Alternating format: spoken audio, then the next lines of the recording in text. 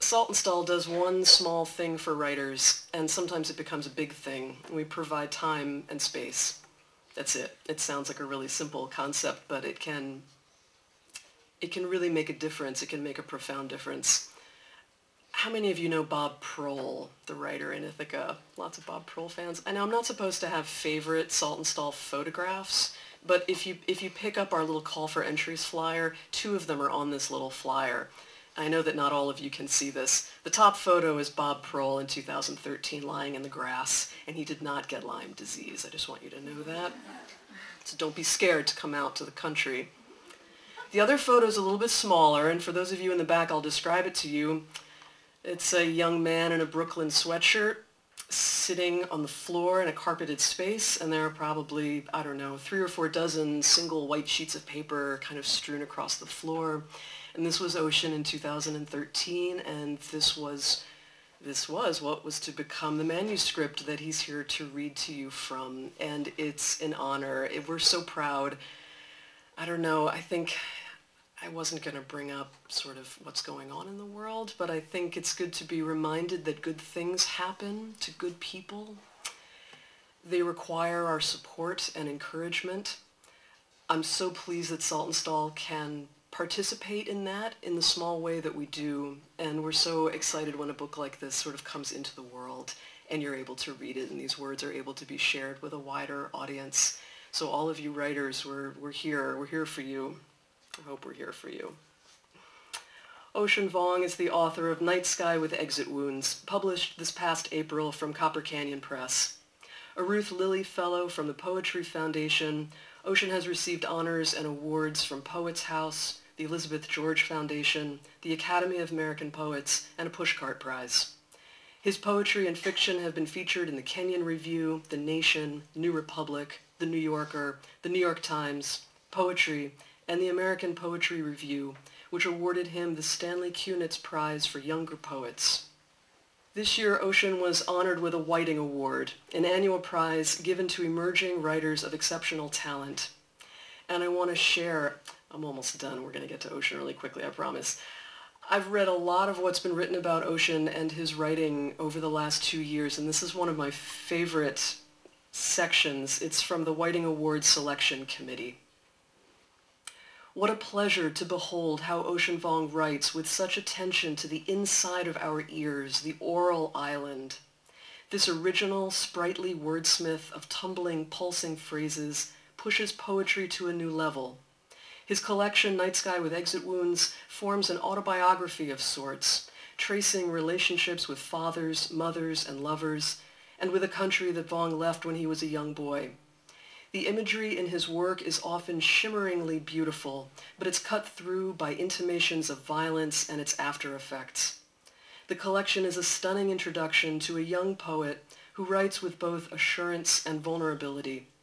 Visceral, tender, and lyrical, fleet and agile, these poems unflinchingly face the legacies of violence and cultural displacement, but they also assume a position of wonder before the world. I've been sweating this introduction for 7 months when we first put this together because I wanted to say something personal about Ocean, and the only thing I could really think of was my very first impression, which of course is still true today. Ocean and Peter arrived fairly early for the residency. They came before anybody else did and sort of, poked around and found which room Ocean was going to be in, and it didn't take 10 minutes, and Ocean was thanking me profusely, sincerely, honestly, thank you so much, this is so perfect. I remember him saying this, and I thought, this was only my second summer there, and I thought, oh man, you just got here, you're going to be here for a month, and I really hope that you love us this much when you leave. But it was a sincerity and an honesty and a graciousness, and I think anyone that knows Ocean now would describe him that way, and that first impression was still quite accurate. And it's really organizations like Saltonstall and all of these not-for-profits that are out in the world, the Whiting Award and Copper Canyon Press and Narrative Magazine, all of these organizations that are supporting and lifting up artists of talent and writers of talent, and we really are the ones to thank you, and we're glad you're doing the work that you're doing. So thank you, Sally, and thank you, writers, and thank you, Ocean, for being a part of our community. Please give a warm welcome for Ocean Vuong. Hello, everyone. Can you hear me okay? It's a good volume. Is it okay if I take a picture of you guys? You know, when I was writing, I think this is true perhaps of any writer. When I was writing this book, I never imagined that anyone would care. You know, I would, especially as a poet, you know, thinking about these crazy images and metaphors at 2 in the morning in my pajamas, most likely vitamin deficient. And so it's still such a shock to me, and also a gift to see, you know, people standing, you know, like I want to just invent chairs for you all. But thank you for that. So just be yourself.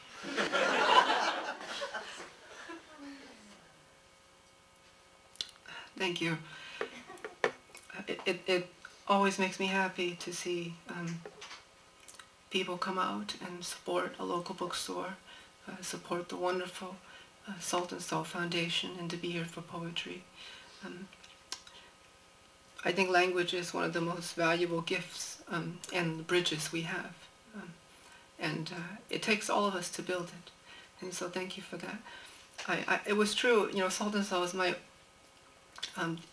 first residency, and I've only been to one other since, but it was so perfect that I never went anywhere else. I keep going back here to do work. And it was such a, I did feel so thankful, and even more so, you know, because I didn't know that there would be a chef 5 days a week, you know, and she asked me, you know, what do you want to eat? You know, I never considered that, you know, all the choices. So I said something dumb at first. I just said spaghetti. You know? Anyways, I got more courageous. I'll start with this sort of ars poetica. Threshold.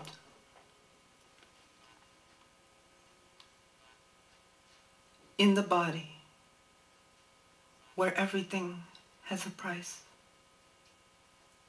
I was a beggar. On my knees, I watched through the keyhole, not the man showering, but the rain falling through him. Guitar strings snapping over his globed shoulders. He was singing, which is why I remember it. His voice, it filled me to the core like a skeleton. Even my name knelt down inside me, asking to be spared. He was singing. It is all I remember. For in the body, where everything has a price, I was alive. I didn't know there was a better reason. That one morning, my father would stop. A dark cult paused in downpour, and listen for my clutched breath behind the door. I didn't know the cost of entering a song was to lose your way back. So I entered. So I lost. I lost it all with my eyes wide open.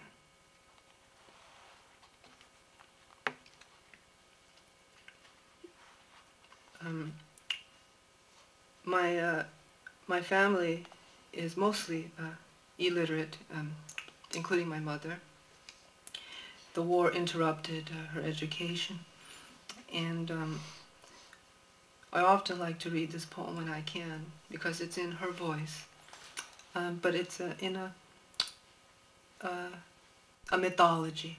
I was thinking of what do we make of our histories through stories, but a mythology in the way Homer made the epics and Dante, all based on real life, but we seldom have control over our lives, you know. But when we write, we get a rare moment of relative control, and we get to create our own world. And so this is my attempt of making a world that my mother inhabited. Immigrant Haiban. It's an epigraph from Edmund Jabé, which reads, "The road which leads me to you is safe, even when it runs into oceans."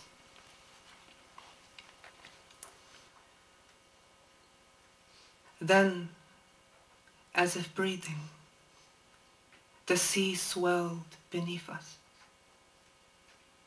If you must know anything, know that the hardest task is to live only once. That a woman on a sinking ship becomes a life raft, no matter how soft her skin. While I slept, he burned his last violin to keep my feet warm. He lay beside me and placed a word on the nape of my neck, where it melted into a bead of whiskey, gold rust down my back. We had been sailing for months, salt in our sentences. We had been sailing, but the edge of the world was nowhere in sight.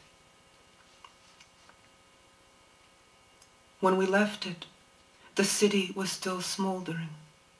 Otherwise, it was a perfect spring morning. White hyacinths gasped in the embassy lawn. The sky was September blue, and the pigeons went on pecking at bits of bread scattered from the bombed bakery, broken baguettes, crushed croissants, gutted cars, a carousel spinning its blackened horses. He said the shadow of missiles growing larger on the sidewalk looked like God playing an air piano above us. He said, "There's so much I need to tell you." Stars, or rather, the drains of heaven waiting. Little holes, little centuries opening just long enough for us to slip through. A machete on the deck left out to dry, my back turned to him, my feet in the eddies. He crouches beside me, his breath a misplaced weather. I let him cup a handful of the sea into my hair and wring it out. The smallest pearls, he says, and all for you. I open my eyes, his face between my hands, wet as a cut. If we make it to shore, he says, I will name our son after this water. I will learn to love a monster. He smiles, a white hyphen where his lips should be. There are seagulls above us. There are hands fluttering between the constellations, trying to hold on. The fog lifts, and we see it.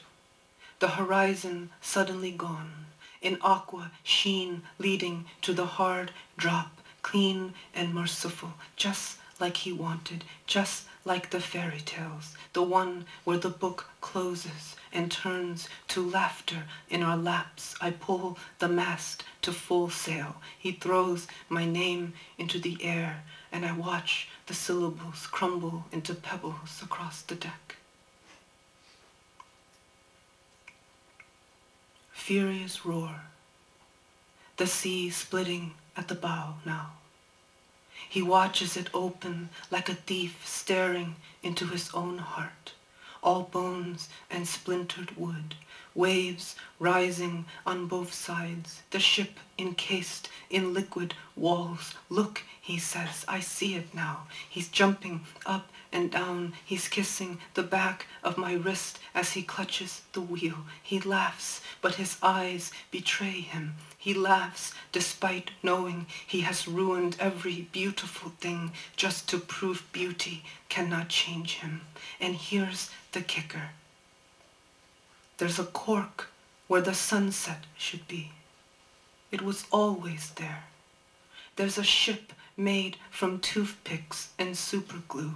There's a ship in a wine bottle on a mantle in the middle of a Christmas party, eggnog spilling from red Solo cups, but we keep sailing anyway. We keep standing at the bow, a wedding cake couple encased in glass, the water so still now, the water like air, like ours. Everyone's shouting or singing, and he can't tell whether the song is for him or the burning rooms he mistook for childhood. Everyone's dancing while a tiny man and woman are stuck inside a green bottle, thinking someone is waiting at the end of their lives to say, hey, you didn't have to go this far.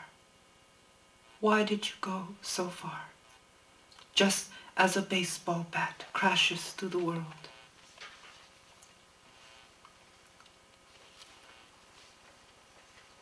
If you must know anything, know that you were born because no one else was coming. The ship rocked as you swelled inside me, love's echo hardening into a boy. Sometimes I feel like an ampersand. I wake up waiting for the crush. Sometimes the body is the only question an answer can't extinguish.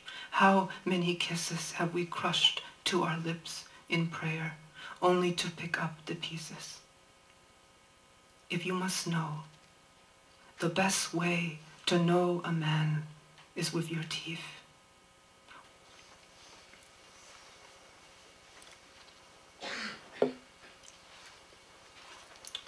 A lot of this book also attempts to navigate what it means to be a queer body, particularly a queer body in America, and how some of us, including some of my dear friends, wouldn't make it as such.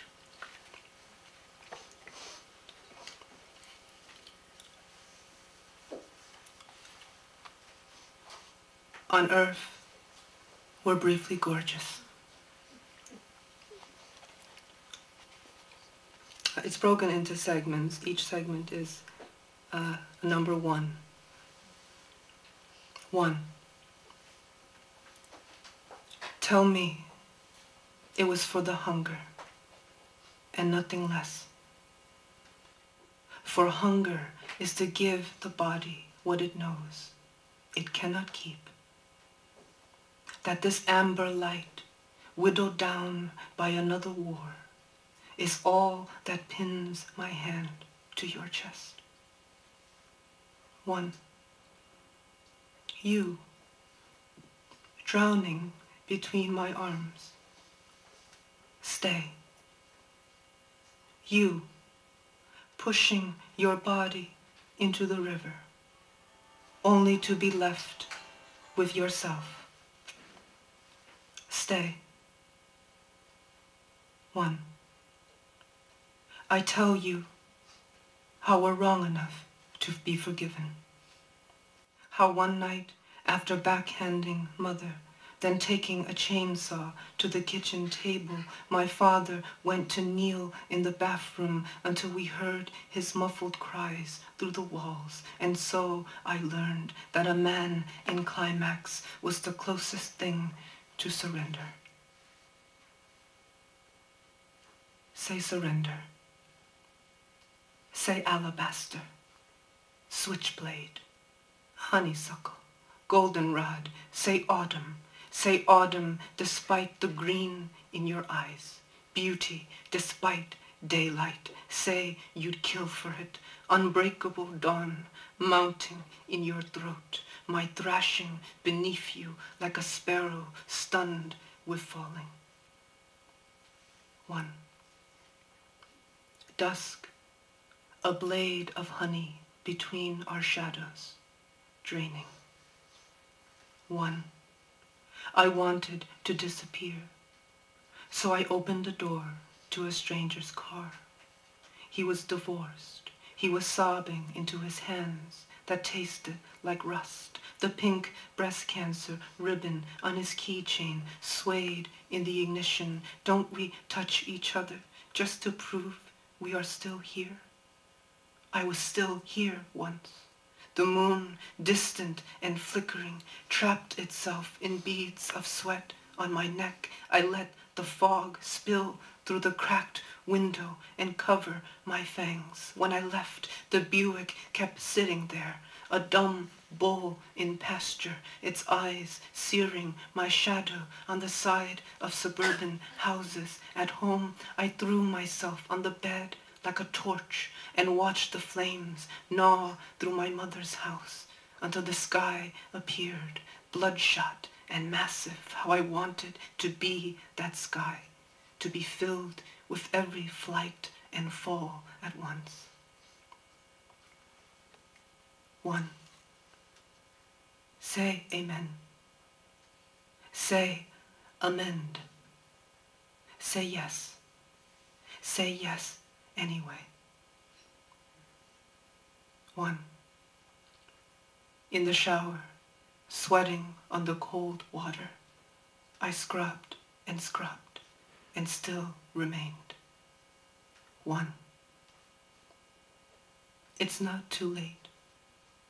Our heads haloed with gnats, and summer too early to leave any marks. Your hand under my shirt as static intensifies on the radio. Your other hand pointing your daddy's revolver to the sky. Stars dropping one by one in the crosshairs. This means I won't be afraid if we're already here. Already more than skin can hold, that a boy sleeping beside a boy must make a field full of ticking, that to say your name is to hear the sound of clocks being turned back another hour, and morning finds our clothes on your mother's front porch, shed like week-old lilies.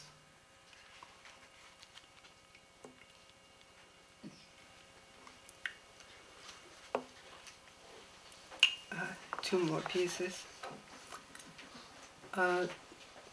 This poem is my little attempt to find a safe space, I suppose. Queen under the hill. I approach a field. A black piano waits at its center. I kneel to play what I can. A single key, a tooth tossed down a well, my fingers sliding the slimy gums, slick lips, snout, not a piano, but a mare draped in a black sheet, white mouth sticking out like a fist. I kneel at my beast, the sheet sunken at her ribs, a dented piano, where rain collected from the night reflects a blue sky fallen into the side of my horse. Blue thumbprint pressed from above as if something needed to be snuffed out, leaving this black blossom dropped on a field where I am only a visitor. A word exiled again from the prayer flickering. Wind streaks the pale grass flat around us. This horse and I, a watercolor hung too soon and dripping. Green waves surround this black rock, where I sit, turning bones to sonatas, fingers blurred, I play what I know from listening to orchards unleash their sweetest wrongs. The dent in this horse, wide enough to live in, puddle of sky on earth, as if to look down on the dead is to look up at my own face, trampled by music. If I lift the sheet, I will reveal the heart, huge as a stillbirth. If I lift the sheet, I will sleep beside her as a four-legged shadow, hoof homed to hoof.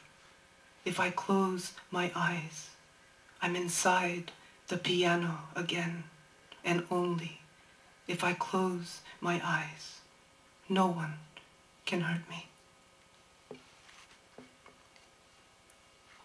Thank you once more for being here. I've been thinking a lot about what I said before about this idea of, the world we live in now, we feel so buffeted by it, as if buffeted by a storm,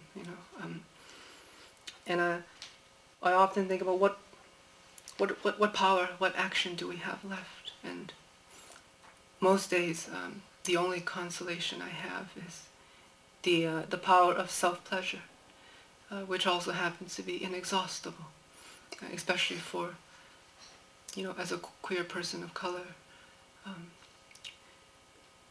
It's sometimes the most empowered moment of my day. Which is to say, I wrote an ode to masturbation. Thank you.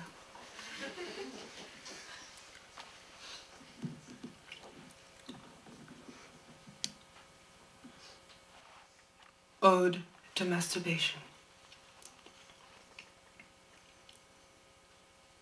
Because you were never holy, only beautiful enough to be found with a hook in your mouth.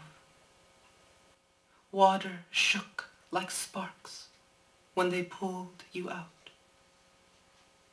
And sometimes your hand is all you have to hold yourself to this world. And it's the sound, not the prayer, that enters.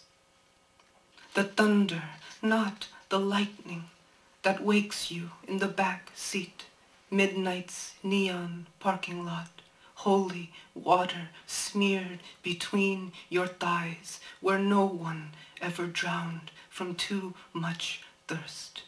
The cum shot, an articulation of chewed stars. So lift the joy-crusted thumb and teach the tongue of unbridled nourishment. To be lost in an image is to find within it a door.